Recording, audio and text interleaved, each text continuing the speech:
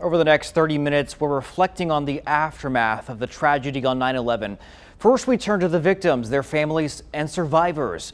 While most of us can remember what we were doing on that fateful day, WFMY News 2's Avery Powell spoke with people who say they can't forget it, including one man who escaped from the burning towers.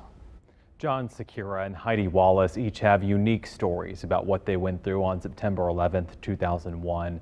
It was a day both of them could retell vividly to me, even 20 years later.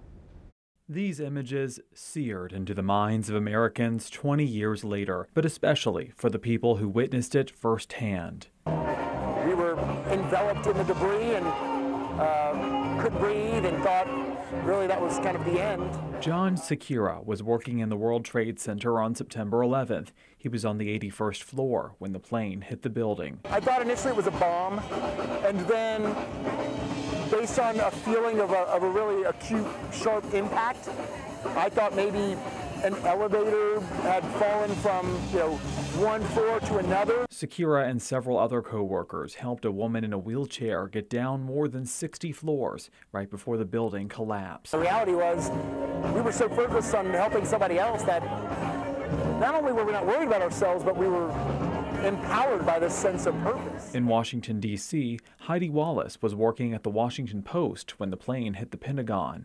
There were all sorts of rumors flying around about, the White House was next, the Capitol was next, the State Department was next.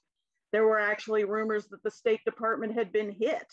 Wallace says phone lines were tied up, so she couldn't reach her mother, and getting home to Virginia became difficult. The subway station is actually completely on the other side of the Pentagon from where the plane hit, but we could smell it.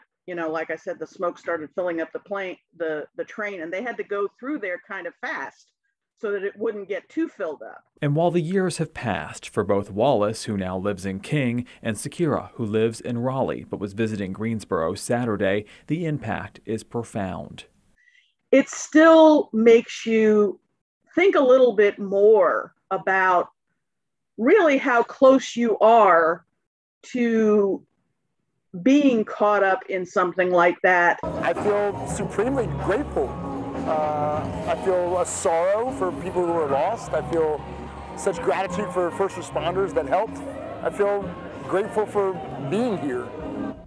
While Heidi described the fear many felt during that time, John also mentioned the sense of community in the country following 9/11.